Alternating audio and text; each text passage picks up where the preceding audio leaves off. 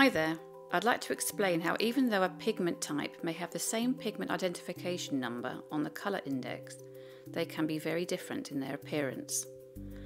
Let's take these two colours, both containing Pigment Red 101. They are two colours from the Winsor & Newton Professional Artist Acrylic range that both contain Pigment Red 101, but we can show you how they vary. As you can see from these drawdowns, the mass tone of the burnt sienna is much redder and deeper than the red iron oxide, which looks paler and yellower in comparison. But here we see the undertone of the red iron oxide appears redder and quite cold in undertone, compared to the much warmer, yellower undertone of the burnt sienna.